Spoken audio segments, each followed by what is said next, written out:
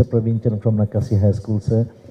Thank you very much for your presence here this afternoon, sir. We know that your presence here means that you care so much for education, and in particular, the head of schools who are going to serve the nation in trying to uplift education in the entire nation. So this in regards to textbooks. We also would like to reduce the textbook wastage in schools, whereby ministry is paying for the textbooks, and some textbooks are bought by the school management committee through that money given by, through FEG. But when it comes to ministry textbook, once students lose textbooks, they either photocopy, and that is the only option. There is no other option. What we have been suggesting all this while, sir, that if textbooks that is provided by the Ministry of Education, if there is an outlet where students, once they lose books, they could replace textbooks and they become a bit more responsible. We were just discussing that one school, maybe more than $20,000 worth of textbook come to our school. And because there is no penalty, students do not care for textbooks. And we cannot direct them to any particular outlet where they could buy textbook and replace them.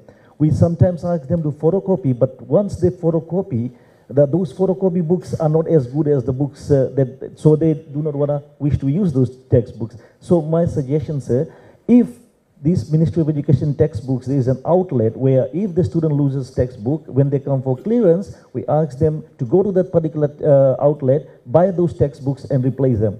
Because if we are not going to do that, I know a huge chunk of our the government resources is being used to buy these textbooks and replace them.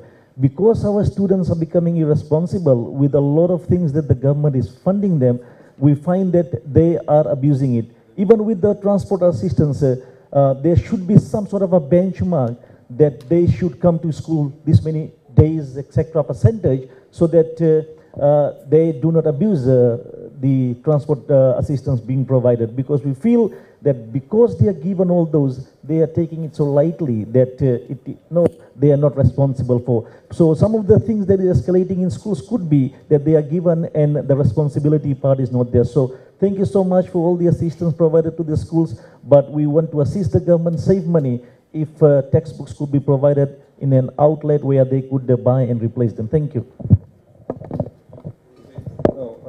The very valid points. We'll talk to the Ministry of Education about that.